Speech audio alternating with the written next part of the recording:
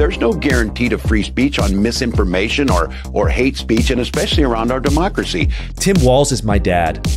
Kamala's my fun aunt. He buys you groceries and brings them over with a six-pack, and you have like a fun time together. Interesting here is not that we're talking about this, it's what we're not talking about. Kamala Harris still has 0 policies published on her website, okay?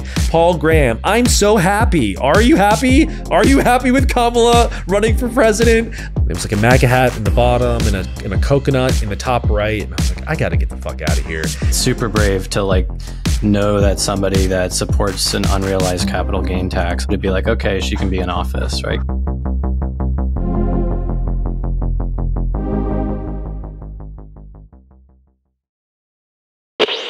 What's up, guys? Welcome back to the pod. We've got a packed one for you today. In a little bit, we're going to be talking to Ashley Rindsberg, who just published a piece for Pirate Wires called How the Regime Captured Wikipedia.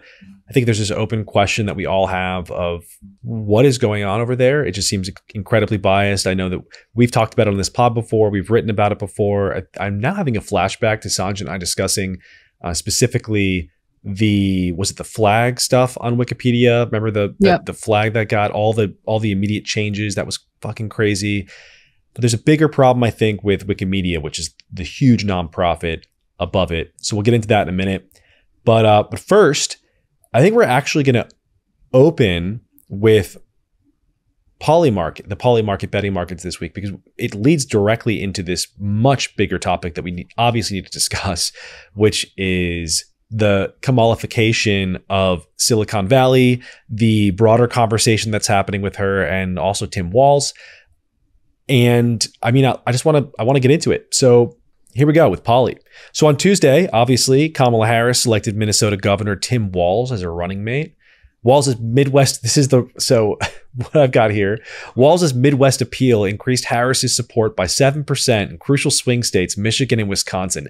Now that is an open question, and we can talk about it in a second. I'm not entirely sure if it was the Midwestern appeal that bumped him up in Michigan. It could also be, I don't know, the really super anti-Israel Muslims who live in Michigan. It's like Michigan and Minnesota is where they're all concentrated. And she chose Walz over Shapiro, who we'll get into as well. Here it says he served in the IDF. I think this is, did he serve? Did he volunteer? It's not really clear. What's certain is Shapiro, who was the VP who everyone expected Kamala to pick. He is currently the governor of Pennsylvania, a swing state. He's very popular there, but he's also Jewish. And that is not playing super well for Kamala's base at the moment. Immediately there's a question of, is she anti-Semitic for not choosing him? Am I accusing her of anti-Semitic? I'm not. I don't think she's anti-Semitic. She's married to a Jewish guy. I think that her base is increasingly anti-Semitic. I think there's a very actual, it's totally fine to criticize Israel. And I think there's a way to do that without being anti-Semitic. I see a mix now on the very far left, just like I see it on the very far right. But the important thing here is like this choice according to Polymarket, I mean, it swung her in Michigan. Regardless, maybe you'll say no, it wasn't the anti-Israel Muslims in the Midwest. It was the fact that everybody there loves Tim Walz's his card hat or whatever the fuck it is, and the flannel, and they're like, he hunts turkeys. Okay, that like appeals to them. But the surge has improved Kamala's overall chances of winning from 43% to 49%. Now, I think right off the bat, there's a question of how much of this bump is Walz, how much of it is Kamala, and how much of it is just the sheer determination of people online to be obsessed with this ticket, despite all logic. And we've got a lot here, and I want to set it up for you. I've got Sanjana in a moment. You're going to be sort of our Gen Z correspondent, explaining what the youth are thinking about and the bratification of the Kamala space online. Riley, we got to talk about the way that the Donald Trump administration is goading Kamala into doing an interview with a mainstream news outlet. But the Polymarket stuff here, the numbers that we're seeing on Polymarket now, just the way that people are betting on this, it leads me to believe that the vibes are really working. So not even just that, man. I was watching a Kamala, one of her appearances in front of she's been doing this concert series in various states where she brings out these musicians and then people come out to see the musicians, and then she's also speaking. And she shushed one of the protesters. Someone was heckling her. She shushed him, and she said, if you don't let me finish, Trump's going to win or whatever. And he intends to end the Affordable Care Act. You know what? If you want Donald Trump to win, then say that. Otherwise, I'm speaking.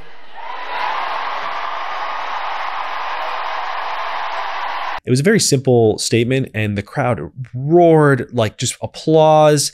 And the girl, I see this girl behind her shaking with excitement at this like meme ready moment. And I guess I have a giant question mark. I don't know how much of this is real, how much of it is just bots online astroturfing the entire thing, how much of it is people responding to the astroturf. It's confusing. What I do know is that it's extensive. So following the selection of Waltz, we are just immersed in cheerful gloop online. It is people talking about the niceness of him. It is people talking about how he makes them feel happy. It is he himself. It is Waltz introducing Kamala, I believe, at a rally where he thanks her for bringing joy back to the election. Now, separate from that, you have our boy Paul Graham saying, wouldn't it be nice if every president, not even would it be nice, the thing that we need to be holding people up against henceforth, what we need from a politician, we need to know if he is willing to, not even willing, if he is able to sweetly read to kindergartners in a kindergarten class. And, he's just espousing endlessly on Twitter about the importance of the niceness, the importance of the cheeriness, of the importance of the fact that this just makes him happy. Okay. Like, this is really the important thing that we need to be talking about. We've seen, endless versions of this. One increasingly popular one is just the sort of fictionalization of Waltz. And I'm getting to a point, trust me, just bear with me one more. I do want to pull one of these up. So we've got the people writing fan fiction. This one's from Aaron Regenberg. No idea who he is. Got a blue check, bunch of followers. All sorts of stuff, by the way. We've got 50 different tweets here. Some version of this, just describing who Waltz is, who he is in relation to JD Vance. But this one really was the absolute best. Tim Walz is my dad.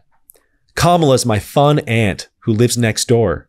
They just found out I'm being bullied by the shittiest kid in class, JD. When they try to talk to his dad, Don, it becomes clear he's the real problem. They go back to their car. Kamala pulls out her cop badge. Tim grabs his old baseball bat. They walk back to Don's porch. As Tim reaches for the doorbell, they look at each other and smile. This is going to be fun. Okay, we've seen endless tweets of this kind. There were more. There was one this morning that I read that was just describing Tim Walz as the kind of guy who cuts your grass. And JD Vance, I believe, is the kind of guy who maybe was it like he calls the cops on you for cutting your grass or something? And then comments underneath that, there was a guy who was like, no, he doesn't just cut your grass. He buys you groceries and brings them over with a 6-pack and you have like a fun time together. Now, who cares about all of this, right? Okay, so people love him. They think he's like a vibey old man. They're wearing flannel or something now. Why does it matter? What's interesting here is not that we're talking about this. It's what we're not talking about. Kamala Harris still has zero policies published on her website, okay? This is a woman who does not have a platform, which I'm being like, I feel like I keep referencing this and people kind of give me an eye roll, like Solana, like obviously we're beyond that. It's 2024. We don't do things like policies and platforms anymore. It's weird that she's not even lying about one. Okay. It's weird that she's not even doing a moderate sort of like fake pivot to the center type thing. It's fucking weird. It's weird. Speaking of weird, which they keep saying, weird. What's weird is that we're talking about the word weird. What's weird is that we're not talking about the border or, I don't know, inflation, things that should matter in an election. Walz is the other thing that we're not talking about. So the second you pick Walz, who is the governor of Minnesota, which has voted for Democratic presidents for 50 years, since Reagan was the last time they voted for a Republican.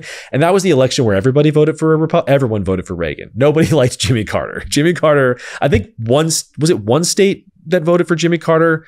It was probably Massachusetts or something. Okay. So maybe Vermont. It was something stupid. But most people voted for Reagan that election. Minnesota, you didn't need Minnesota. What you needed was Pennsylvania. That's weird. So just begin there. The other thing that's weird that we're not talking about are any of his platform policies. So we've got him now on clips that are going super viral because we have nothing else to work with because these people are not talking about what they believe in today.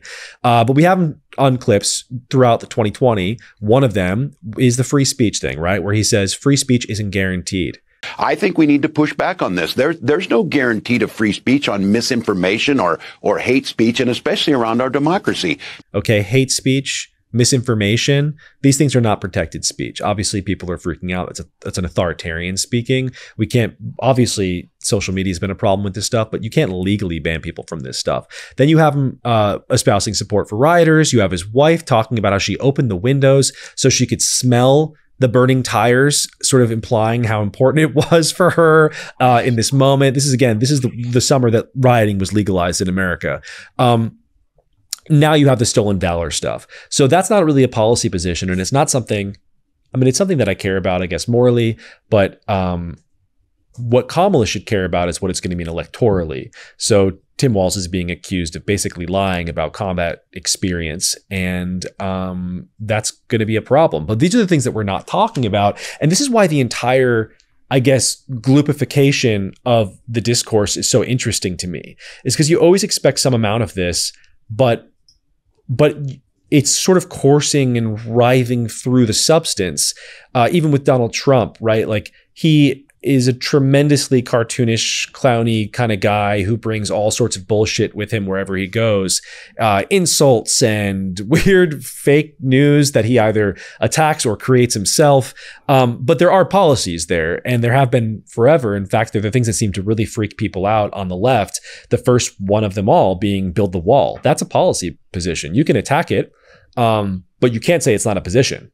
He said he was going to, not only was going to build it, he was going to make Mexico pay for it. That was on his site back then. And here we are today. And it's still a thing that people talk about. It's still a thing that matters. I do want to get into more of this, but first, just rough cuts. Like, how have you guys been experiencing the goop online? To be honest, I think that the clip of Kamala shushing the Palestine protester, I think kind of sums up the entire, Democrat response to the sort of Democrat machine response to what their disgruntled supporters may or may not have to say about Kamala's coronation. I mean, I have to give the Palestine protesters a lot of credit for, some of them are actually like sticking to their principles and saying, okay, no, we don't support this coronation. This woman is a continuation of Joe Biden, and this is an insane anti-democratic process that just happened and that we're all sort of expected to like roll over and go along with.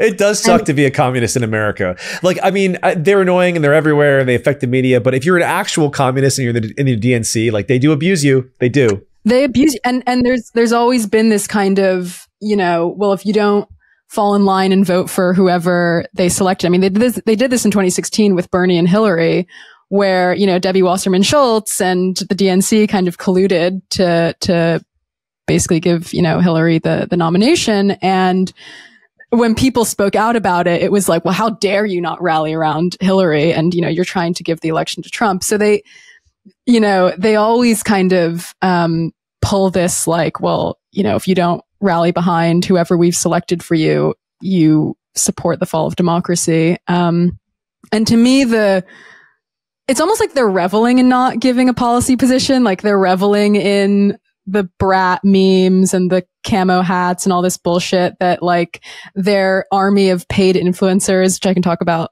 in a bit, if we want to get into that, is pushing out. And, you know, they're kind of rubbing in the faces of voters who actually want to know, like, okay, what are Kamala's positions that they just are not they don't have to give them, right? Because Kamala clearly, I mean, she was anointed.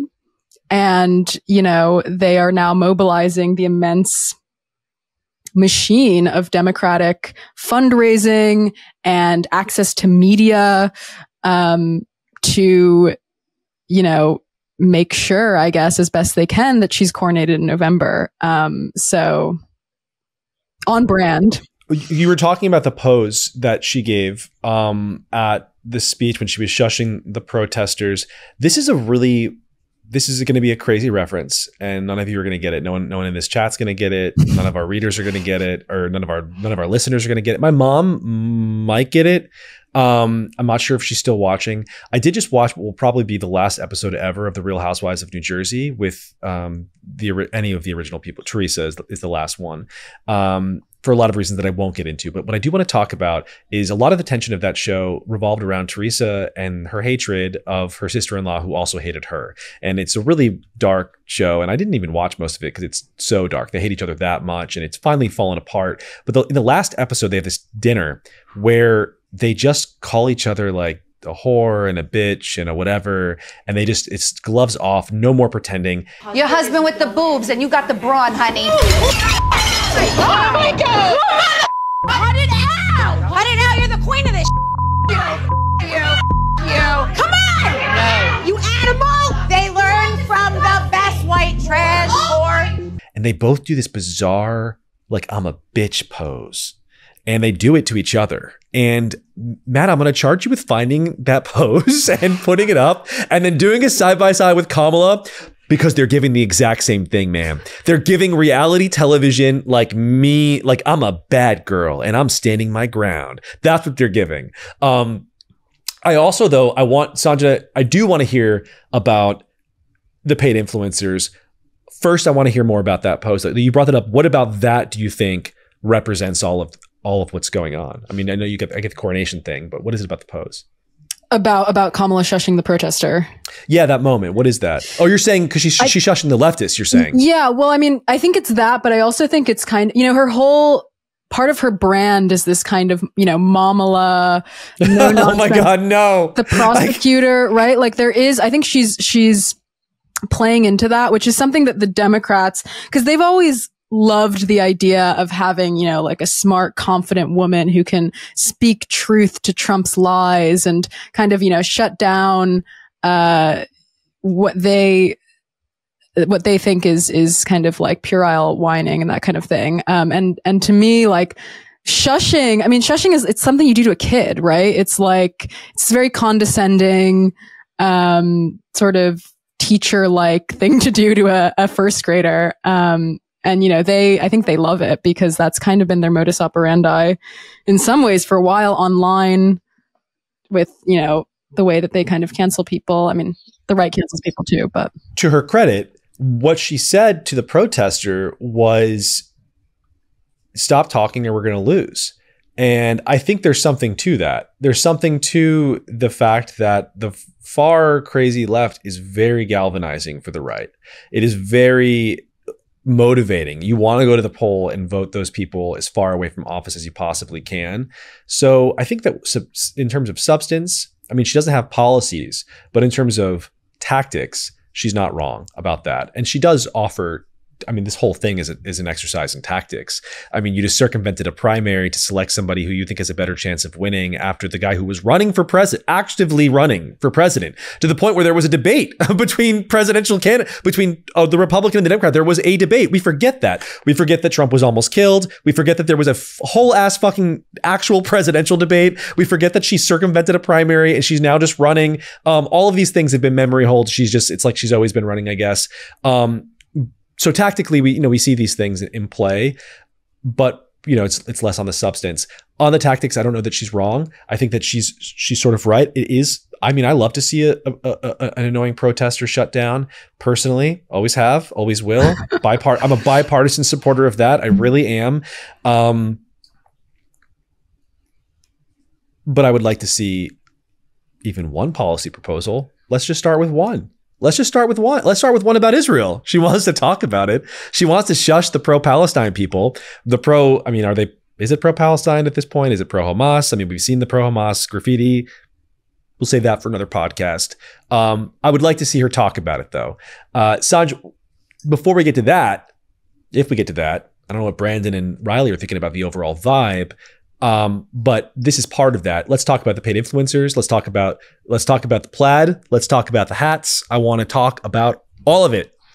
Yeah, I mean, well, so Kamala chose Tim Waltz to be her running mate a couple days ago, and immediately after this, so when she chose him to be her running mate, Team Kamala posted this obviously staged video of Tim receiving the phone call where he's wearing, khaki pants and this camo hat, which is very important, and like white sneakers, and he joyfully accepts the nomination. And so this is immediately seized upon, apparently organically, I guess we're meant to we're meant to imagine, by online influencers who are like, oh my God, Tim Waltz's camo hat looks like the camo hat sold by Chappell Rowan, who's this like Midwestern pop star basically, who sells camo hats as part of her merch.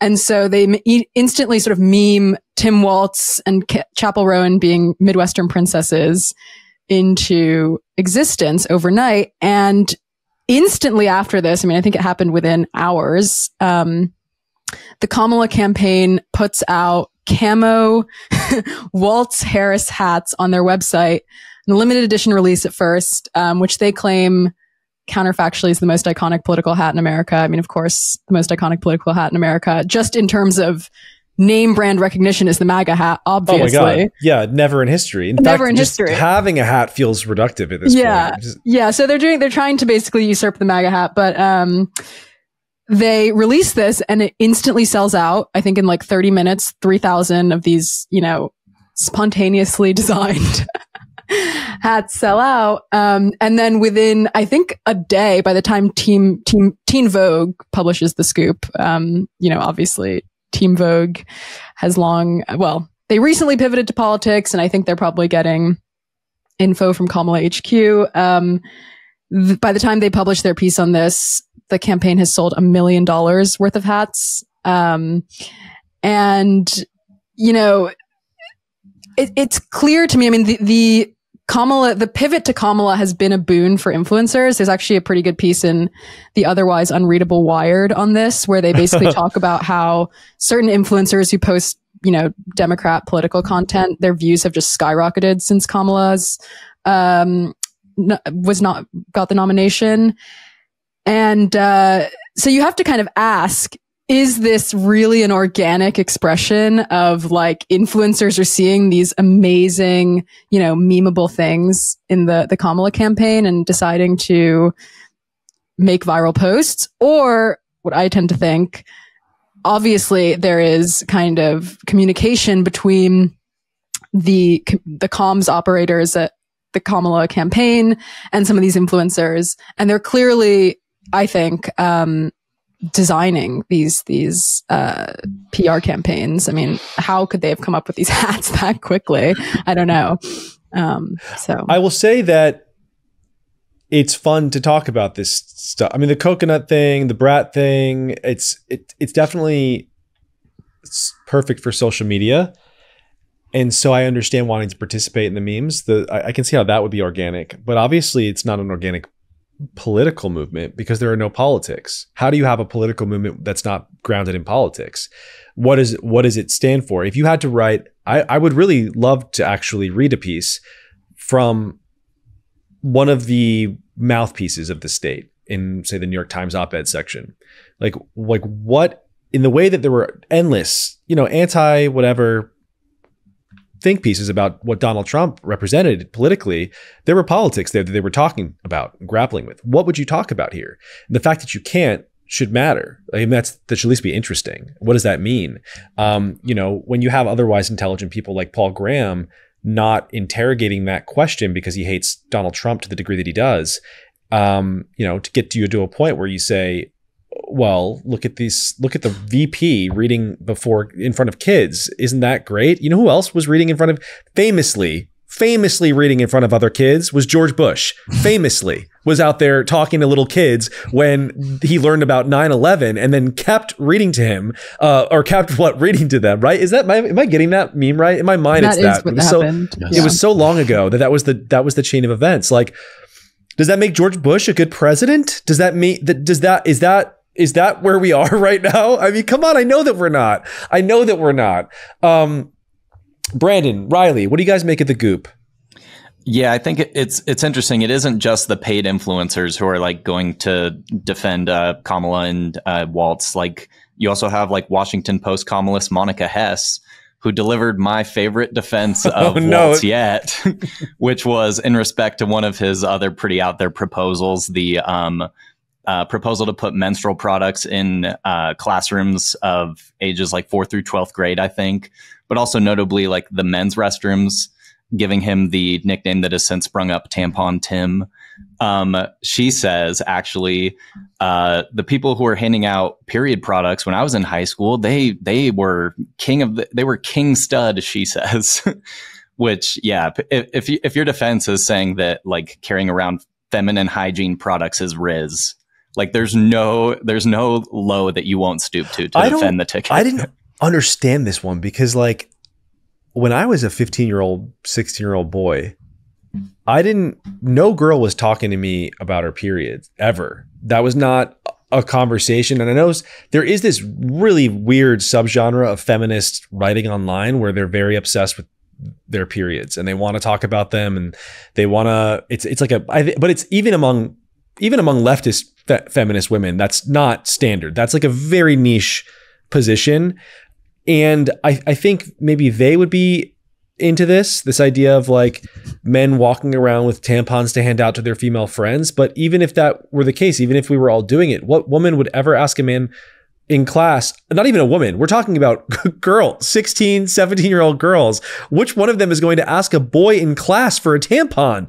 I mean, maybe I'm wrong here and maybe I'm the sort of demeanor of a guy that is not a friendly, I don't seem like the kind of guy who would give you a tampon. I would if I had one, by the way, and I would not be weird about it. But it seems like a weird thing to expect of a guy. And I certainly have never heard of that. What was that, Brandon? I mean, it's obviously weird.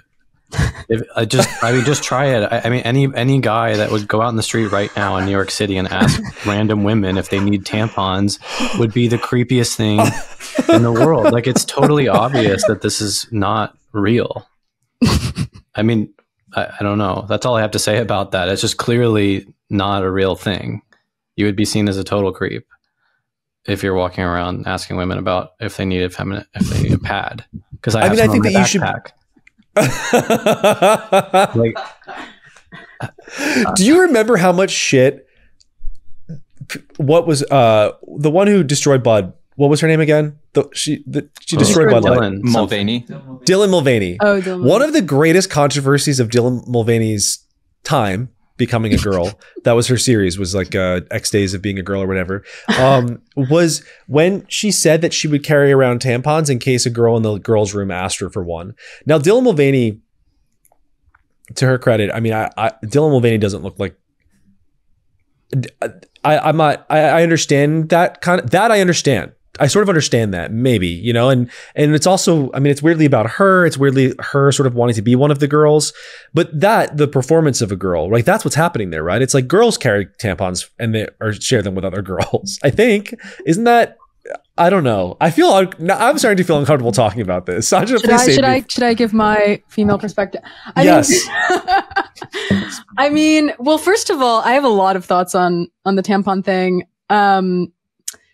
Well, maybe I just have two thoughts on the tampon thing. The first thought is, like, I don't actually see, I mean, ostensibly, Monica was making a very weird argument, which is that this is somehow, like, the goal of this was to get boys to carry around pads and males to carry around pads and tampons and give them, there are a lot of funny tweets about, the situations where people would give them to women, which I guess 20 years ago would have been seen as really sexist because it'd be like, hey, are you on the rag? Take a tampon and calm down. Which is definitely how it's going to happen in high school. Yeah, exactly. but the policy was intended for, you know, trans kids, basically. And, you know, whatever, but we can debate whether or not that category is real, but that was what it was intended for. And I always think, like, if you're a trans boy, I guess, who's trying to use the men's bathroom, wouldn't you not want them to put pads and tampons in there? Because it kind of reminds all of the other boys who are in the bathroom, like, oh, there's, you know, biological females in here. And like, it's a reminder that, you know, you're not a biological male. So you know, we're making a classic sort of mistake here, which is like trying to understand it rationally. I think. We're breaking it apart and we're looking for a reason, and there's no reason. It's just vibes. And so in a way it's perfect. All of it. Maybe Walz is the perfect guy for Kamala. Like, it's all vibes. Like, why would you put a tampon dispenser in the male's restroom, right? Like, that's vibes. That's not a rational decision. That's a vibes based decision. That's like, you're just like ingesting left-wing memes online and you feel a kind of way and you're like, fuck it. I'm the governor. I'm giving the boys tampons. I'm doing it. I'm fucking doing it. And you can't stop me. Which I don't know how Minnesota law works. Is he responsible for that? Did he just unilaterally do it? Don't know. Don't care. It's not his policy because he doesn't have any new policies for the election. I want to pivot a little bit. Not even a little bit. It's the same topic in this sort of, it's related to now it's venture. So the venture reaction to all of this. I did dip in briefly last night to the VCs for Kamala a webinar, like a Zoom chat thing they did. And where do I begin with this? My God. So it opens up with the creator, and she was just, you could tell she was pleased with herself. Okay. She was very happy to be there. This is the first time that anyone has heard this woman's name. And I mean, she was just elated with what she had done, the sort of bigness of this, the historical nature of this. I think she might have used the word historical. She opens up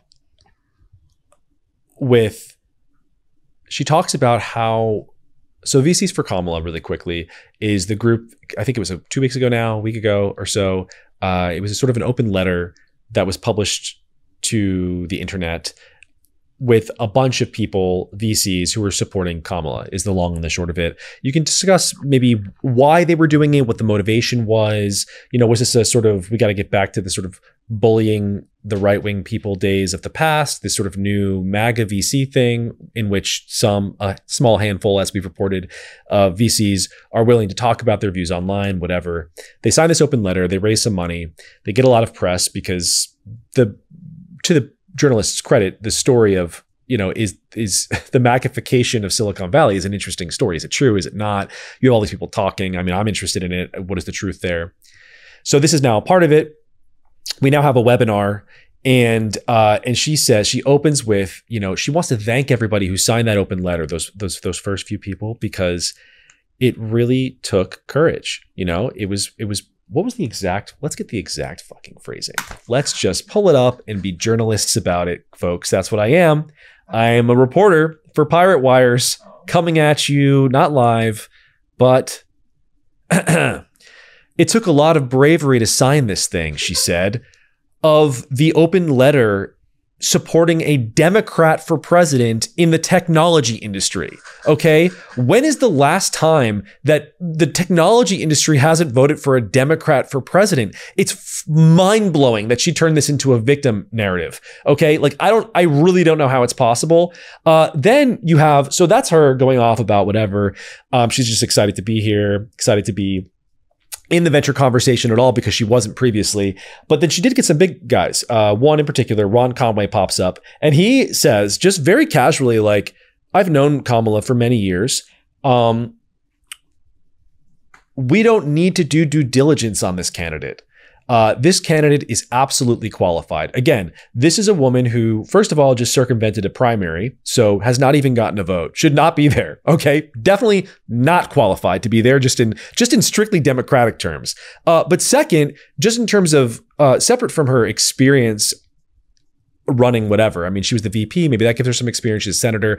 I frankly don't think any senators, I don't think that should count as executive experience. America disagrees on both sides of the aisle. I don't care.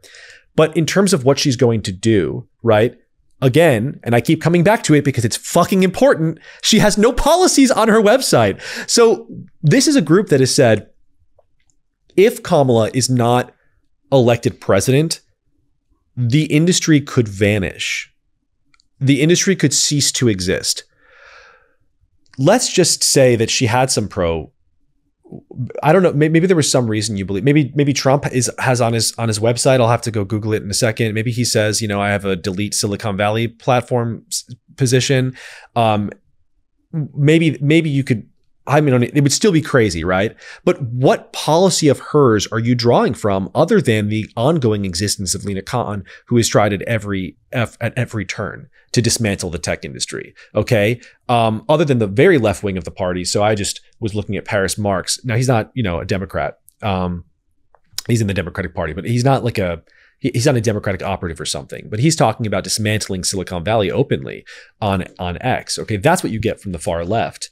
And then honestly, move on from there, VCs for Kamala. It turned into, there was one guy who did a pitch deck. There was like a MAGA hat in the bottom and a coconut in the top right. And I was like, I got to get the fuck out of here. And just as I was trying to exit, they started this panel of people. There was a woman who was, I don't want to make fun here because it seemed unstable, but she was crying over this, sobbing in tears about the hope that she felt with Kamala. That led into the people talking about, there was one woman who said, if Kamala is not elected president, there will be fewer female entrepreneurs in this country. And again, it's like, one, I don't know why this is a weird thing to be talking about, right? I disagree with the premise there that, women should be forced into starting companies if they don't want to. But more importantly, too, what makes you say that about Kamala? Just citation needed. Show me what she has said. Show me what she said. Show me the bad policy even. Show me the bad DEI policy that is going to get you to that endpoint. What did she say? Where? What are the resources that she's planning to put this into? I'm not even sitting here saying it's wrong to do it. I just want you to prove to me that she said she's going to do it. So the whole thing was crazy. They raised, I think, $180,000. I will just say, I've in my life as a billionaire media mogul, I have met a few billionaires, and I know one in particular who's an investor who will pay more money than that to end an uncomfortable breakfast. Okay. He will give that much money to someone to go away. And, I don't think that was a lot of money, and we'll see what happens moving forward, how powerful it'll be. But I would love your takes on this or anything we've been saying about the goop. I mean, have you guys followed the VCs for Kamala stuff at all? Or I've been following, and I have a contrary take. Okay. I think they were absolutely brave to sign that letter for Kamala. I think it's super brave to know that somebody that supports an unrealized capital gain tax under the Biden administration may be president. That seems like a really courageous thing to do, to be like, okay, she can be in office, right? Because that'll just kill the startup ecosystem. Does she still support that though? I mean, I would give you that. So she was part of the administration that made that a pillar of their go forward economic strategy. She also had a big hand, I read, in the AI executive order, which imposes totally arbitrary limits on compute and essentially would establish a regulatory moat for all but the biggest AI companies in the space. In the flip side of that, it would hurt startups, and which VCs are, obviously that's a big deal for them. I was looking for, so I was confused about her positions on business too, and I thought, because I was looking at some of those slides, Solana, that appeared online after the VCs for Kamala Zoom. Did the coconut slide make the rounds? It's on Twitter. Yeah, there's a few. I experienced it live, and I was like, okay, well they must be referring to something, because one of the slides I saw was that there's 3 reasons you should vote for Kamala. One is that she's more stable than Trump. The next is that she's normal, and that refers to the weird thing. And the third is that she would be good for startups. said, okay, well, there must be some logic to this. And I asked Grok and Open a GPT, and they could not give me an answer. I found one article in Forbes that was making the case for why Kamala was good for business. And it's almost hilarious how much of a stretch they need to make on some of these items. This is a list. It's like 6 or 7 reasons. Why is she good for business? You can find it, Matt. One of the reasons is because she consistently participated in Small Business Saturdays by visiting one and encouraging consumers to shop small. So basically, like, she went shopping on a weekend and made a PR, made a sort of a PR campaign about it. And the other ones that are listed is that she helped with the executive order about AI. She played a critical role in passing the COVID stimulus, which I don't think is a reason, right? So there's really like nothing out there about Kamala's position except for potentially negative things, right? Like she's in the administration that wants to do the capital gains tax and wants to throttle AI and won't regulate crypto, which is completely throttling the startup scene in that sector. So, I mean, if you really want to be serious about startup policy, you have to be very brave to sign something supporting a candidate that you have to default is like assume that is not good for business, compared to Trump, who has put out statements and has a policy platform on his website saying that he's going to accelerate AI in the name of national defense. He's going to embrace Bitcoin and stuff like that. So, yeah, it's sort of mystifying what the VCs are thinking. They have nothing to work with is the problem. And you're right. It's the negatives even that we're drawing from here.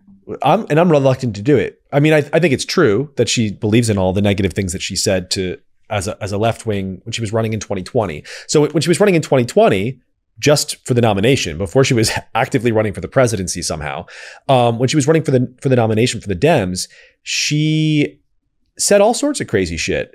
And you could judge her for those crazy things that she said.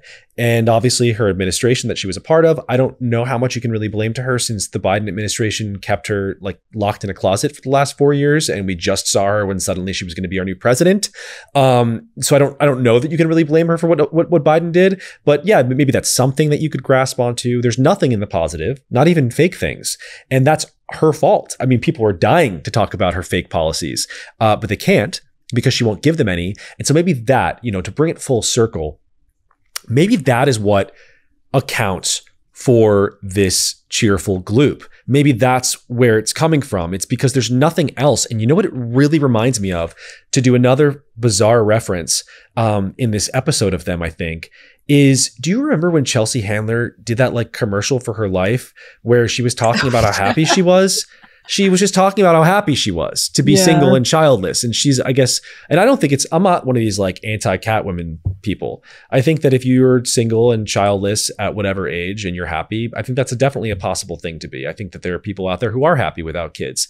I think it's very strange when you have to create a commercial for yourself telling the world how happy you are. When you're like, I'm so happy that I'm going to tell you how happy I am. And every few seconds, I'm really happy. I'm so happy. I'm doing drugs and and this is her, not me, talking about this. And I don't have kids and I'm happy, guys. I'm really happy. Don't I look so happy? That's what I'm getting from the internet right now with the memes and the cheerfulness and like, I'm so Paul Graham. I'm so happy. Are you happy? Are you happy with Kamala running for president? Are you happy that you didn't get to decide? Are you happy that she has no pro-business policies that you could possibly believe in? Are you happy that she's the person that you're running against, the guy that you think is a dictator? Are you happy? I'm not convinced that you're happy. I don't know. Are you guys convinced? Are you guys convinced that they're happy? It's cope. The Chelsea Handler thing is such a blast from the past. And I just want to say, like, she got so much shit for that video. But I think she really did deserve it, because she was actually, her framing of it was like, she was goading people who had kids on and being like, I don't have to wake up and bring my kids to school and that kind of thing. But yeah, I think it's cope, basically, from the DNC left, which again is not the entire left, but they take anything. I mean, they literally, any candidate the party decides for them, they have to like feign this kind of sycophantic affection for, and then pretend to care about democracy. I mean, it's kind of a pathetic position to have to be in. Yeah, I think the happiness mostly stems from the fact that their nominee is no longer brain dead. Like that'll make you pretty happy. I guess there is some reason because you're right. To give them some credit, they were not happy. They were not happy a few weeks ago. So the happiness is there, but it does feel so played up that I don't know. It's like it gives Chelsea Handler. I mean, the whole thing is really online, and my hang up here is like, I don't know that they needed to go with an online forward, sort of campaign strategy here, because those people would have voted for Kamala anyways. The Brat stuff, everybody who thinks Brat is awesome or whatever that meme is, like they would have voted for Kamala anyways. I'm more interested in what their electoral strategy is going to be with the actual people that they need to bring into their coalition. I think there's some of this with Walz. I think his Camo thing and his Carhartt thing, I think this represents an evolution of the Democratic Party, where they notice that the intersectionality, the BLM, the anti-white stuff is just not working. And now they're basically allowing that white people who were turned off by by the constant intersectionality stuff, they're letting them back into the party and they're making them a part of the conversation. And so I think that is a good move in general, or it seems like a savvy move to me. But the Brat stuff and the coconut stuff and the fan fiction, that's never going to get out of Twitter, I think. And I don't know how much that actually matters in terms of the outcome of the election in November. Well, we'll see. I'm sure by next week, at the pace of information evolution, we will have a new vice president, a new vice presidential candidate at this rate. I'll tell you what does make me happy is this Wikipedia piece that we just published in Pirate Wires. Now it is my great pleasure, honor to introduce Ashley Rindsberg, who just wrote a great piece for us at Pirate Wires, How the Regime Captured Wikipedia. This is a piece that we've wanted to do we wanted something like this at Pirate Wires for a while. This is a topic that comes up just again and again and again, is the question of Wikipedia, how it's edited, what is going on over there, is there bias? Ashley has done, a bunch of poking around over there, and I think has probably a few stories in him when it comes to the topic of Wikipedia kind of coming up. But as he started this one, he sort of started pulling the threads and entered a story that I think is just really, really fascinating, really important, absolutely blew up online. Larry Sanger, the co-founder of Wikipedia, retweeted it, said it was a must read. Elon, giving it a shout out. I do think that we have here sort of like the canonical story of what happened to Wikipedia over the last 5 years. And I think it's just, a great, important story. Ashley, welcome to the show. Welcome to the Pirate Wire sort of extended universe. Take us through it. Take us through what you found. Yeah, I think the thing about Wikipedia, what we're seeing, people are talking about bias, and I think that's pretty established. David Rosado, as a colleague of mine, did a study, computational analysis of Wikipedia bias, and shows it's pretty clear cut if you look at it against politics and ideological expression. But, always when it comes to these big institutions, and that's what we really need to understand Wikipedia, and more importantly, Wikimedia Foundation, which owns Wikipedia, as they're massive institutions and hugely important in everything we do today. It's not like any other NGO. So in that framework and in that context, trying to understand all this talk about money, we started to kind of bubble up conversations about people not wanting to donate to Wikipedia because they have hundreds of millions of dollars in assets and revenue. And that kind of thing, I think it raises an alarm at some level. And we saw that happen online. So trying to understand this story, where this money came from, is what really led us down this rabbit hole of Wikimedia Foundation's alliance with a very, very high profile progressive NGO, social justice NGO called Tides Center, which runs the Tides Foundation in addition to other funds.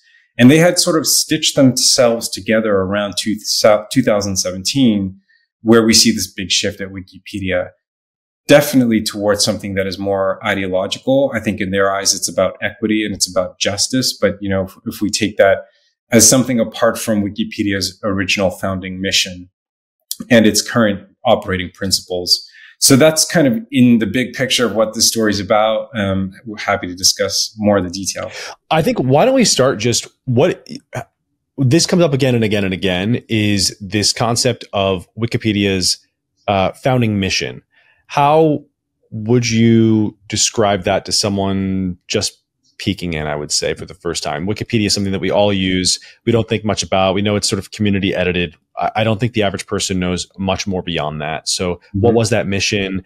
What was the stew in which the sort of internet cultural stew in which Wikipedia emerged? And then from there, I think we can talk a little bit more about what happened. Yeah, that's a great question, because Wikipedia has this really fabled, storied origin of, you know, a mission of open contribution to an encyclopedia that would one day contain all the world's knowledge, or, you know, an effective dose of it. So the mission was about being open. It was about no one having control over the content, over the policies, that it would all be determined by the community who are adhering to this kind of structure that was built into early Wikipedia.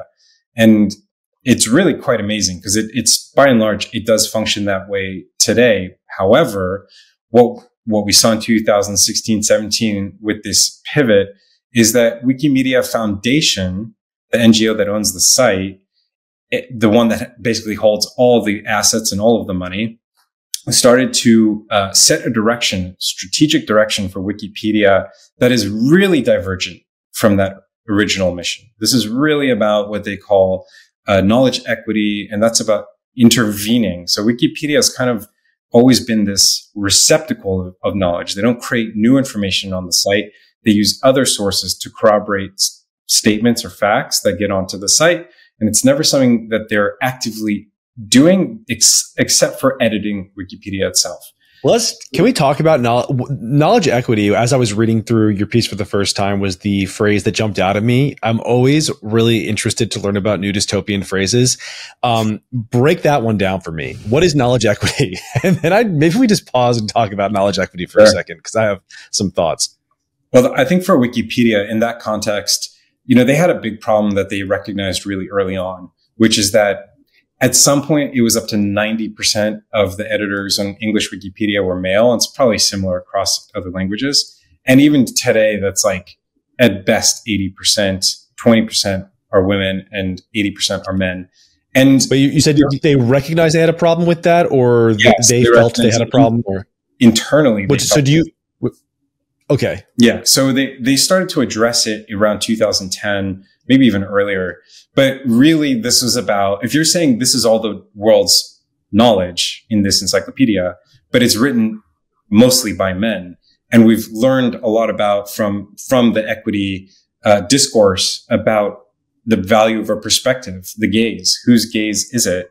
In that case, Wikipedia would be the male gaze in this reading, right? So that's a big problem. The male gaze of history, the male gaze as it relates to history.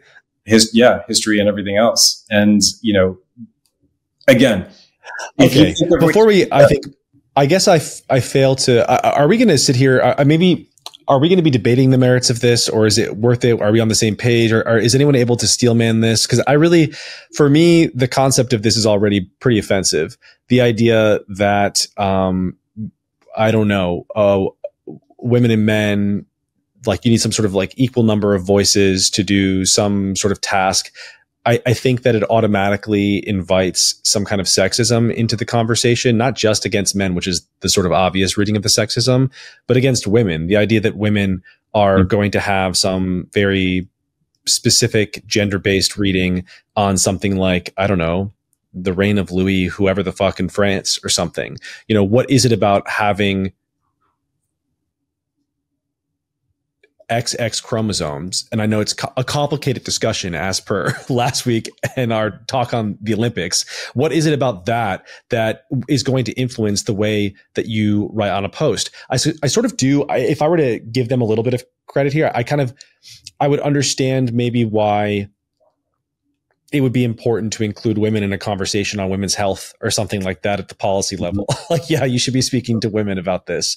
I don't understand how this affects the global knowledge base or something. That's a really crazy concept to me. And it's a crazy concept that was really normalized really quickly that, we never really had a chance to talk about as a culture. We never came to agreement on this concept that women are going to have a fundamentally different perspective on history than men. You know, even as I'm saying this, I'm realizing that I've internalized their language to a certain extent. I've internalized their arguments to a certain extent. I reflexively feel like, oh my God, I better be careful with this topic or something. But it's crazy. What they're saying is new, not crazy. Let's say it's definitely new.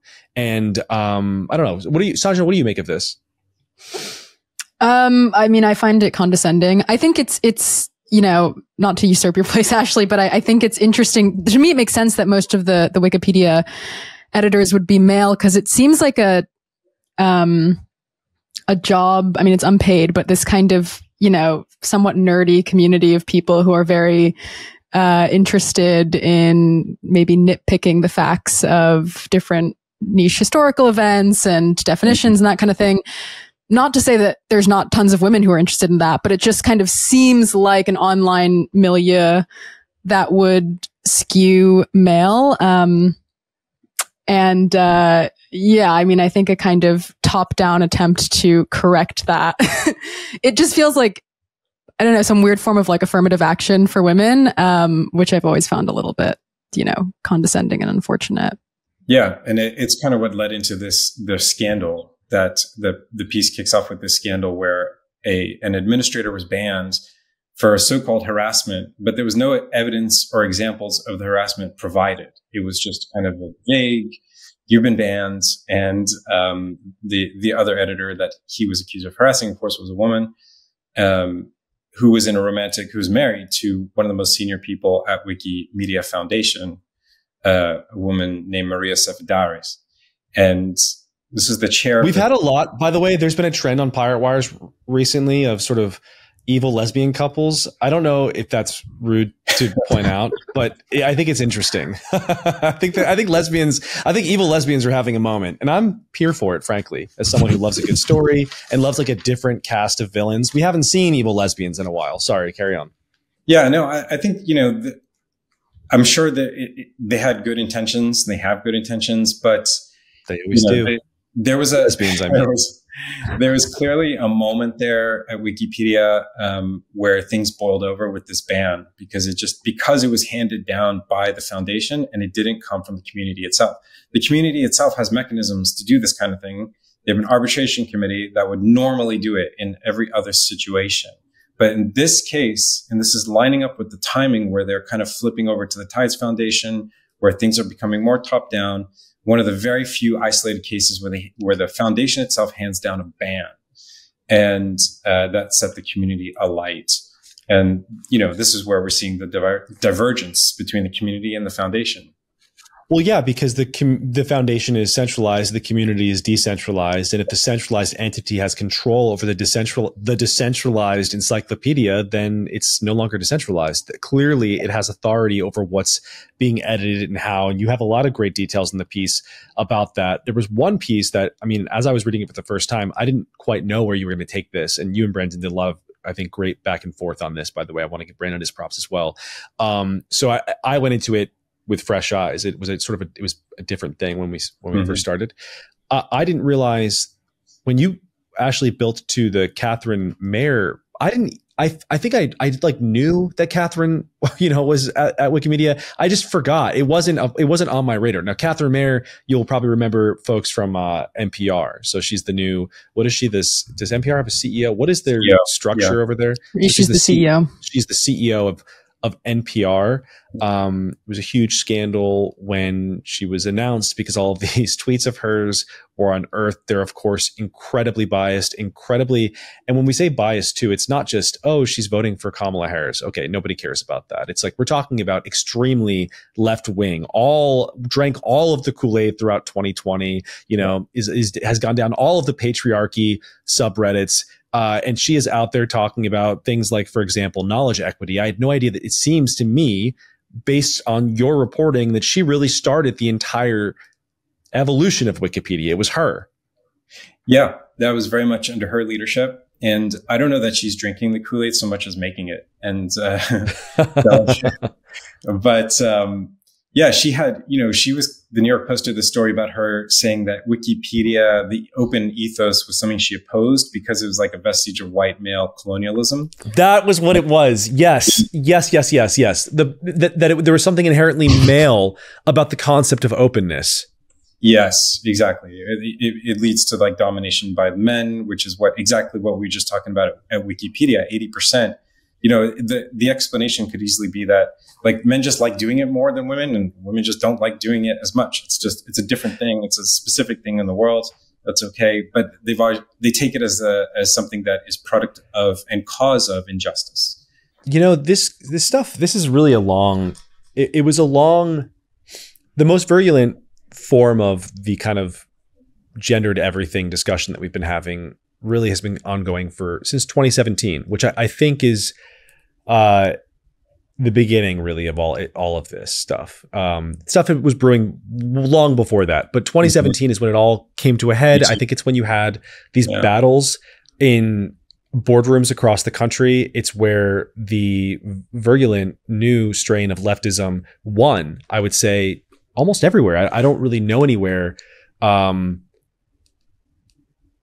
that it didn't succeed. I mean, obviously there were niche, like little, there might be some VC firms or some shops or whatever that weren't extremely woke, but in all of the huge companies, all of the, everything in academia, like everything bureaucratic, every institution became hyper. The media, not just left wing, but left wing in this specific way, when they've adapted a really radical frame for looking at the entire world. It's this like radical oppression lens. It's when suddenly we need, equity, not equality. So the hammering down of everybody to get to the same sort of place.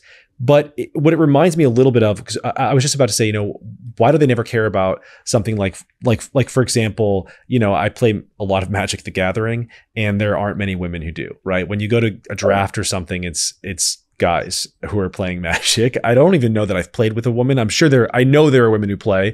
You see at the conferences and things. I think I personally, when I go to a comic store to do a draft, I don't think I've played with a woman before. It's all just like very, very nerdy men, and different kinds of nerds. You've got like your gay nerds. You've got like your gym, like bro nerds. You have your classically presenting Revenge of the Nerds. They're all there, but they're male. They're different kinds of nerdy guys. And then I remember Gamergate. And I remember just the sort of video game reckoning in general. Gaming was super, super male dominated as well. And you'd think like, who gives a fuck if mostly guys are playing these first person shooters or whatever it is? Like, who cares? People actually cared. There were a bunch of people who were like, we need to change this. We need more women playing video games. So I can't even say necessarily, because my impulse is to say we only really care when it's a super high status thing. But it's not necessarily. There are these weirdly low status things that people care about. For example, video games. I mean, they still haven't come for Magic, but I guess it's only a matter of time. They definitely came for D&D. Yeah, there was some of that. But what was the D&D controversy again? Wasn't that more about who was creating it than who was playing it? No, it was like different races had slaves of other races, and that wasn't okay. And just, I don't know, different races were coded as black according to feminists or something, and they had to erase that. It was the nerds are trapped in the longhouse, man. At this point, I remember the first time I was in a gay bar in Williamsburg in 2010. This is before. So if 2017 is the high mark for all this fucking craziness, I would say, I don't think I really encountered it online. I encountered it early. via Thought Catalog, where Brandon was working, in the comments section is when I first started hearing really crazy shit. Like, for example, the phrase systemic white supremacy, which now we all know what that means. At the time in 2011, when I first read that, it was like, what the hell are they talking about? Systemic white supremacy. White supremacy is the KKK. That's not America. That's a that's a crazy person's view of what's going on in America. But that was like 2011. So I would say 2010, before I even encountered that, I was in this bar and someone said Lord of the Rings was racist. And I was with my most left-wing friend that I had, overwhelmingly like sort of a crazy left-wing person, but she also is a nerd and she loves Lord of the Rings. And that was her. She said, no, not today. No. That's some crazy shit. We're not accepting that. And they got into it there. And then we talked about it later. And we both like confirmed to each other, it's not racist, right? Like, how is Lord of the Rings racist? That's so strange. I don't see it. And now if someone says Lord of the Rings is racist, you might disagree, but you can't say that you don't know where they're coming from. You know exactly what they're referencing, the sort of strange new philosophy, political philosophy that they're tapping into. And it's just funny how quickly culture has changed. Not only changed, but really seeped into these institutions, like you said. The Catherine Mayer piece of it all is just really wild. So she launches this initiative. It sort of moves forward through the institution. It takes out one of these editors. It affects, I think, the coverage, the Wikipedia, what is going on there to a certain extent. One standing question I have for you, Ashley, before I let you go, is just what is the relationship at this point between Wikimedia, the nonprofit entity that is that you were sort of reporting on, and Wikipedia? How much control do you think they have? How much control do you think they exert? And what is this sort of danger for the platform moving forward? I think the danger, just kind of answering backwards, reverse, is that Wikipedia becomes, the most outside, farthest danger would be that it becomes a tool for this top-down mass level censorship we've been seeing arising over the last 5 years through COVID, that Wikipedia is used as a tool to sort of control narratives and silence people that stray from the official narrative. That would be the worst danger, that this is heading towards that, because so much of the language coming out of the movement strategy, the 2030 strategy, is about knowledge equity, but it's also about the global information war that we're in. I mean, they know it. So, and that's how they see it. They see it as a war of information, and they can be a positive force, but that positive force might mean that they get on what they believe is the right side, which we've just been talking about that for the last half an hour. So I think that's the danger. What is the relationship right now? I think there's probably grumbling within the community that, I would need to dive into that further, but the whole Fram thing, the ban on the male editor, it's still kind of a rotting wound there. It didn't just go away. Like it was also weird. It was also strange. And Fram was still, and he is today, one of the best editors on the site. So, I think it's going to be more and more fraught. But with that kind of money that they're pulling in, I mean, we're talking about the endowment that was set up within the Tides Foundation. It's at around $120 million now, though, Brandon, I've also seen 140.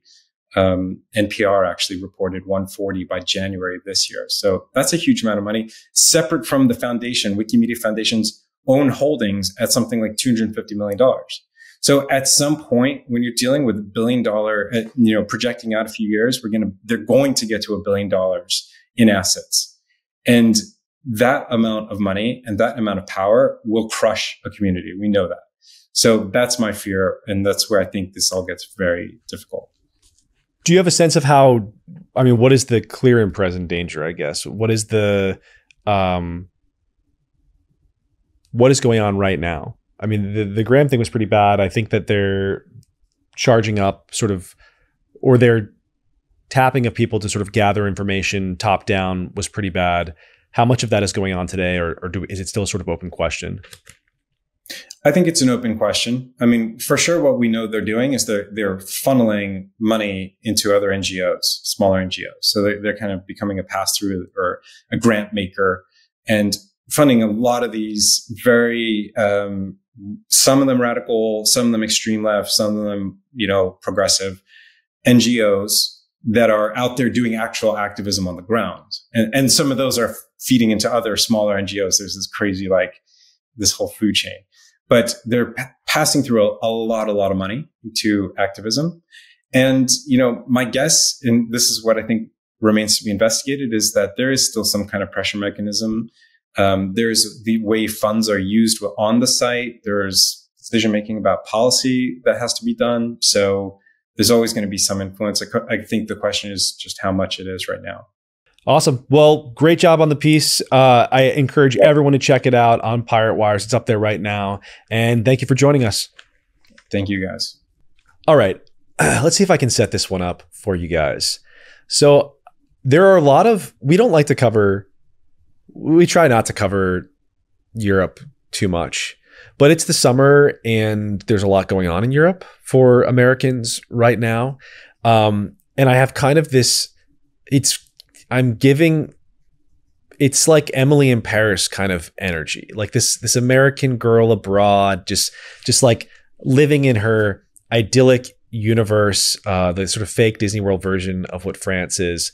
And I realized today, as I was reading the headlines about the Taylor Swift concert that was canceled because of Islamic terrorism, that perhaps there's a disconnect between the American expectations of Europe and the reality.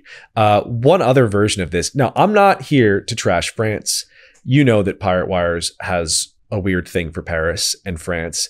It is now canon. It's just unfortunate. We're maybe going to be a little bit contrarian about this. We're big France defenders here, or at least I am, and I know Sanjana is.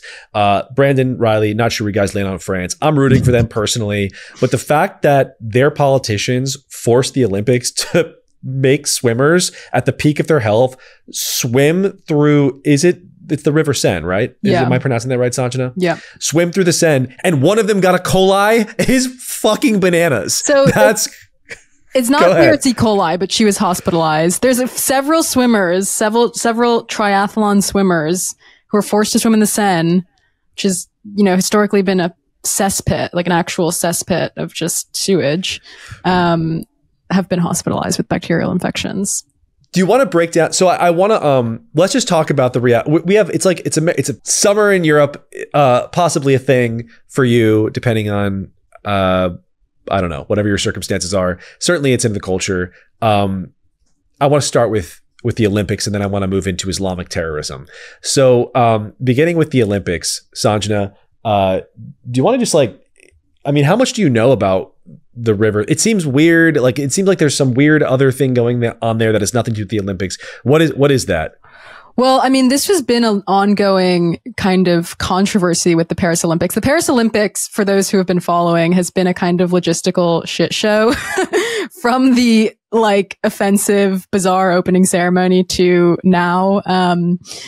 But one of the kind of, hallmark programs for Paris politicians who were hosting the Olympics was that they were going to clean the Seine because they really wanted triathlon athletes to swim in the River Seine. Bizarre. London hosted in 2012. No one swam in the Thames, which is just polluted as well. They swam in a little river in a random suburb of London. But for some reason, Paris was fixated on swimmers swimming in the Thames, in the Seine.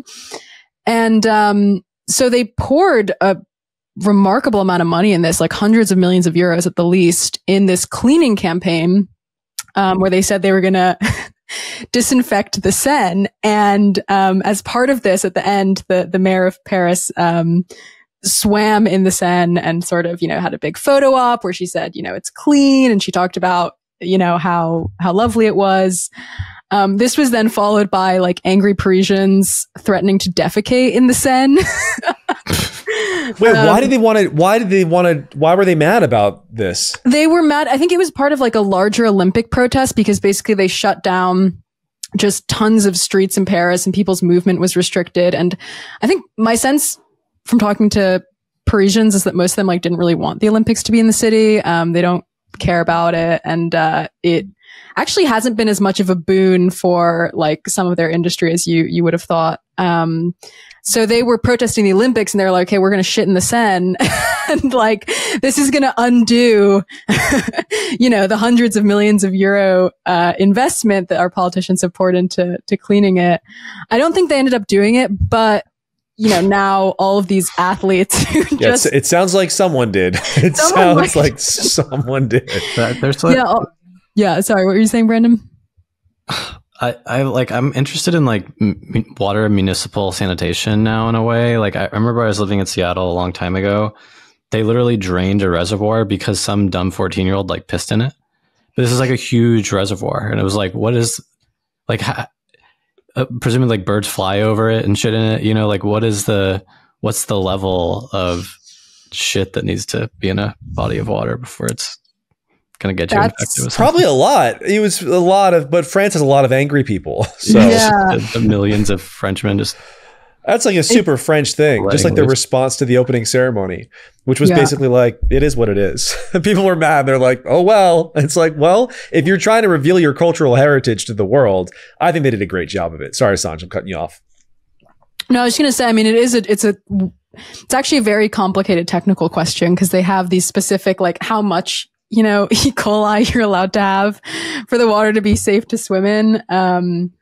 But I mean, it's just, they ran out of protein in the dining halls at one point because they're trying to do this like eco-friendly dining, sort of plant-focused dining for these Olympians who obviously have huge, protein and carb needs. Can you, that's like giving your cat a vegetarian diet. That's the level of discourse that we're on, where it's just like this like self-evidently retarded thing to even suggest. And, I cannot believe that. The other thing was no air conditioning, I believe, was another controversy. Yeah, I think it broke or something like that. I thought it was just anti. They were like, we don't do that in Europe. That's an American thing. I'm just making. I didn't read that. That's me projecting my own prejudices. There were things like, I mean, they made track athletes like walk an hour to get to their race at one point because they like changed the policy halfway. I mean, this is like Olympic lore for people who care, but Sha'Carri Richardson, an American track star, had to walk. She like missed her warm up and ended up not doing as well in her races as she probably could have because, they like switched up the logistics on her last minute. There have been tons of instances like this in the past few days. So not the best look for the Olympic organizers. Well, no matter how bad it was for them, it was a little bit better than Vienna, where a massive Taylor Swift concert canceled because, as the New York Times, you really gotta, with the New York Times, it's always a journey between the headline and then the facts revealed 6 paragraphs down. Okay. And the New York Times headline is, I think, something along the lines of like teenagers implicated in bombing or something. Just two teens. Let me actually get the exact one for you. 2 teenagers planned attacks on Taylor Swift's Vienna concerts, authorities say. The New York Times, many paragraphs down. The main suspect is a 19-year-old man who was radicalized online and swore an oath of allegiance to the Islamic State. Franz Roof.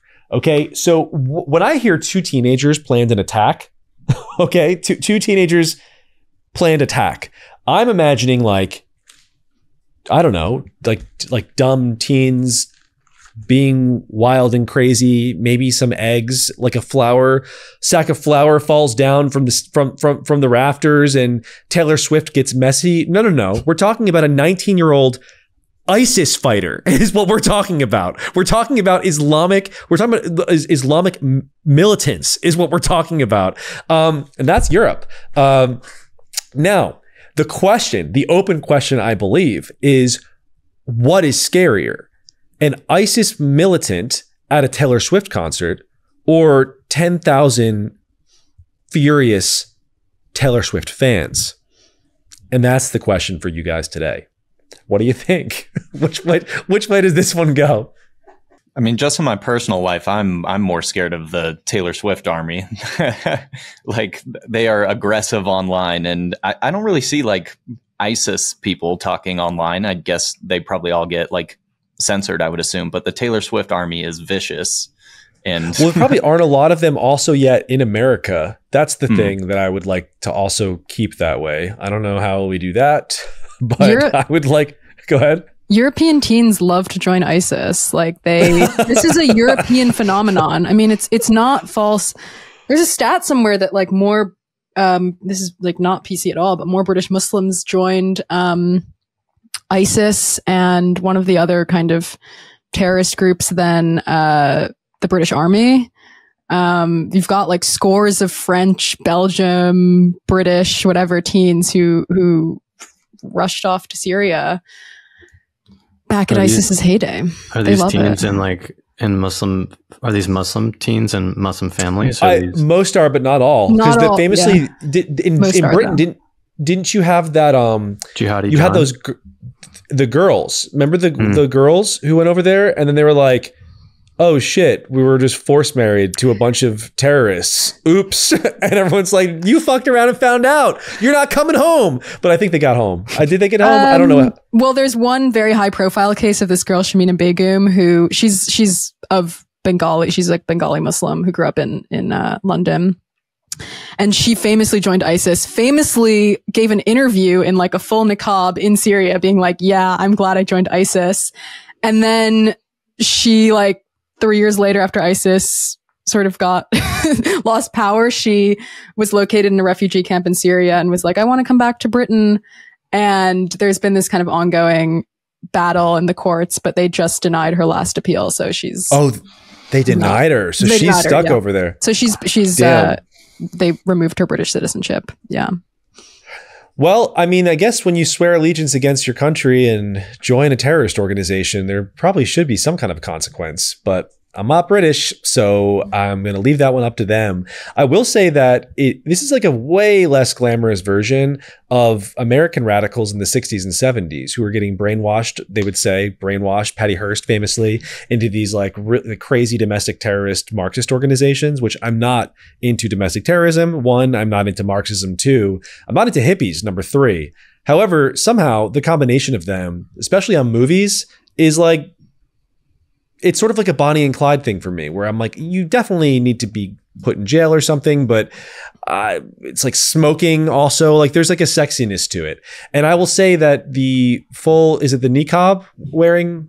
Yeah. It's not as sexy. It's not giving Hollywood glamour for me. And I'm very aesthetically motivated. So I'm against the Islamic terrorist Europeans. But Brandon, I know that you disagree on this.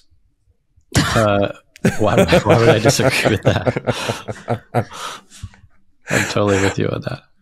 Yeah, man, Europe. Well, vacation's over, kids. It's time to come back to America, and let's make sure that we never have the crazy ass. I don't know what they're dealing with over there. We're always going to have an idiot who wants us to swim in a polluted river, and I think there's no getting around that in America. But I do think that we can live in a world where joining terrorist organizations, like Islamic sort of fascist organizations, is not sexy and cool. And I think we just got to meme our way there. We got to give the kids something else to be excited about. We'll save that for another day. Folks, it's been real. See you on the internet. Goodbye.